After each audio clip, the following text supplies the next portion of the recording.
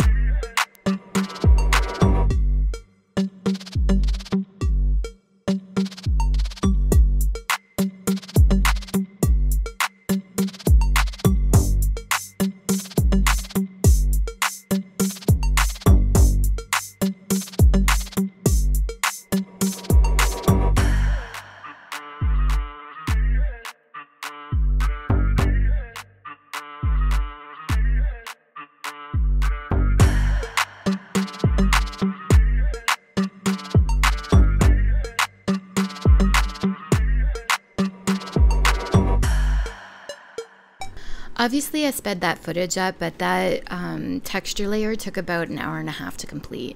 I wanted to let this dry a few hours overnight before continuing to paint the full background a solid mid-tone.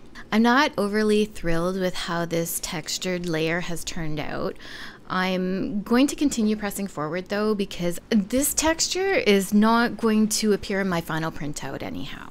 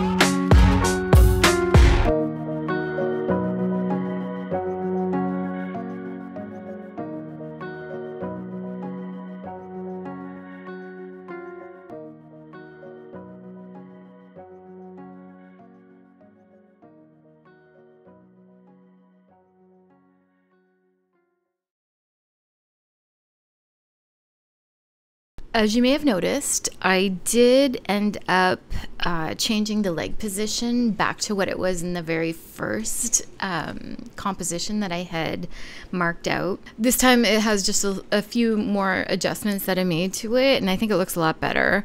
While the base layer or the underpainting had this really dramatic highlight, it was just there really just for placement, so I knew where my highlights were going.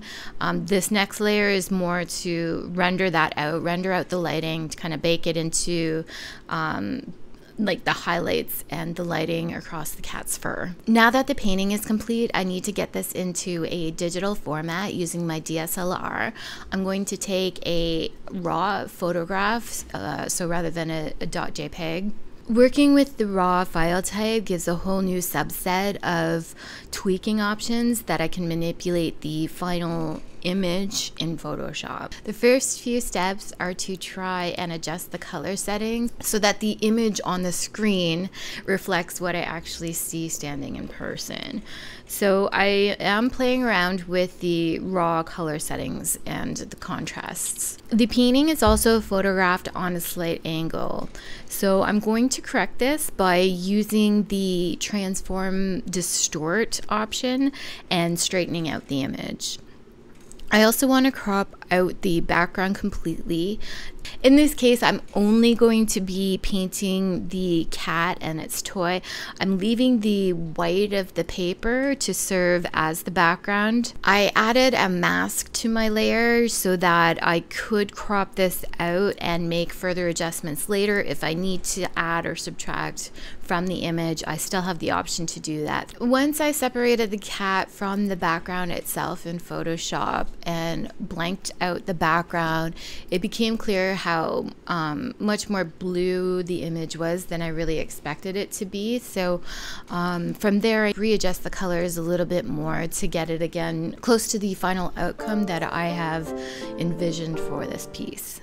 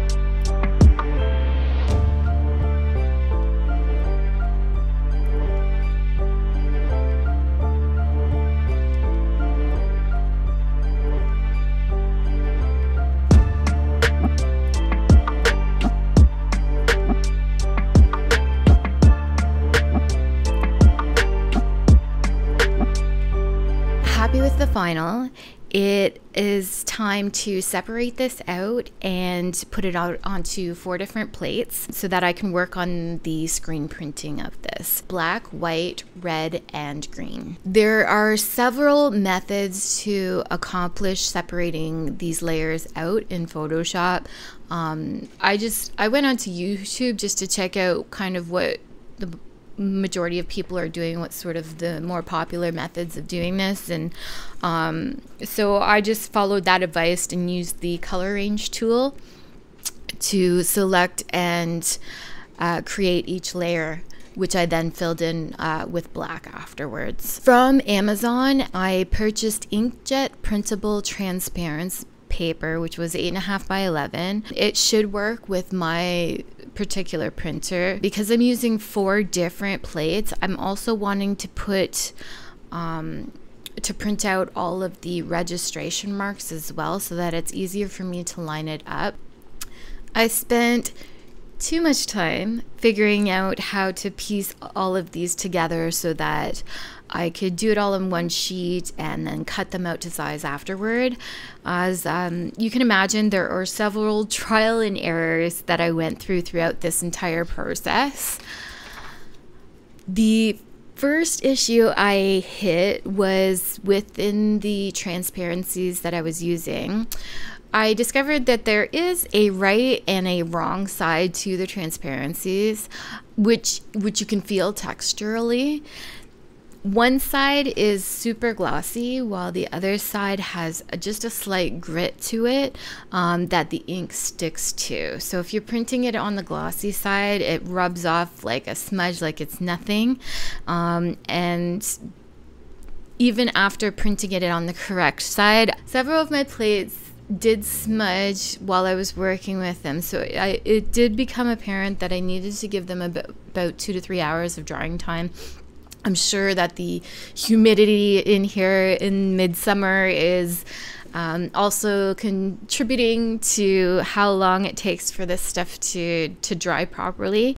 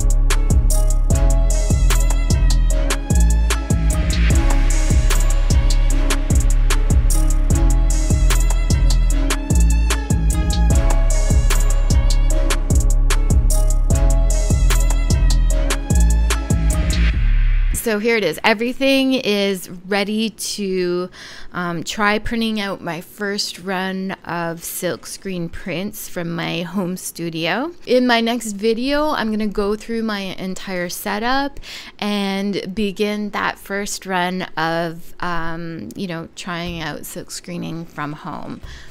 Thanks for watching. Please like and subscribe if you enjoy, and or leave a comment, and we'll see you next time. Thanks for watching.